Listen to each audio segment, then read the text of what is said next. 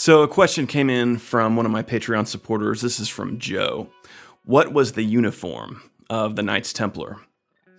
Well, Joe, just the short answer is the Knights Templar, through most of their history, wore a white mantle and a red cross. And Helen Nicholson, in her book, The Knights Templar, discusses this. This is Helen Nicholson talking about the attire of the Knights Templar. Their knights, with their beards, and in their long dark tunics and white mantles, with the red cross on the left side and a dark cap on their heads, were a familiar sight in every royal court in Catholic Europe and the Crusader states in the Holy Land, or Latin East. So initially, when the Templars were founded in 1119, they did not have a specific uniform that they wore. They were not yet a recognized order of the church, and so they wore whatever clothing they had, or more specifically, whatever was donated to them. They were still a very small organization at that time.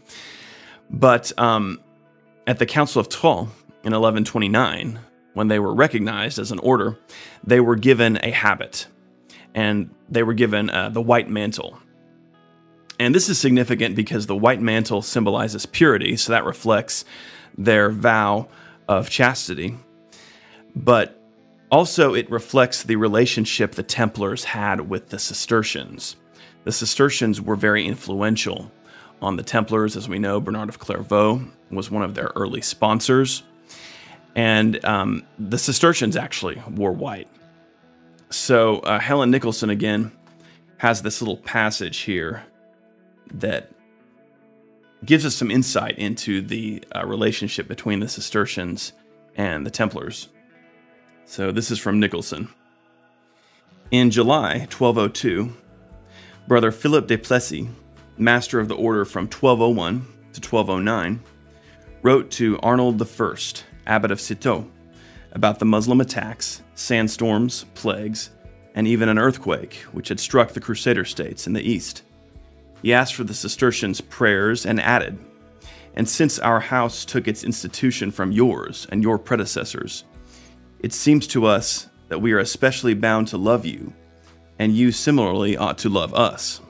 So the Templars got their white mantle in 1129, but it wasn't until 1147, during the era of the Second Crusade, that they were given the right to wear the red cross, which was very much an honor in medieval Latin Christendom.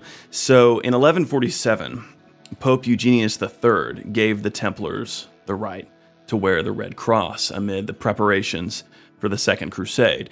As we know, the Templars would play an incredibly important role in the operations of King Louis VII of France, one of the main leaders of the Second Crusade. And in many ways, the Second Crusade was kind of the first moment when the Templars were just this enormously high-profile presence in Latin Christendom. The granting of the Red Cross to the Templars was a sign of their increasing importance, and also the important role they played in the military conduct of the Latin Kingdom of Jerusalem. The Red Cross was a symbol of martyrdom. So what this meant was the Templars wearing the Red Cross, it was a sign of their willingness to die in battle for God.